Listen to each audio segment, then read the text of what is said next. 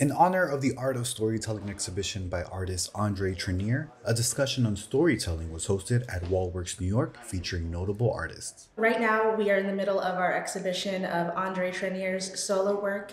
The show is called The Art of Storytelling, and it's a mini retrospective of his career as a Bronx artist. From Bronx graffiti artist to the first hip-hop comic book creator, moderator John Crash Matos and panelists Olga Correa and Eric Orr share why events like this are important for Bronxites. Having this space is important because there's not so many spaces like this, and it supports us as artists, and also we get to showcase our work. A lot of us just know us by the work, but they don't know us as people and as a person, and the journey and the struggles that we had to overcome. I really hope that that from this they take away that it's okay to explore all types of mediums and tell your story. So that the rough diamonds will see that the somewhat polished diamonds come from the same dirt.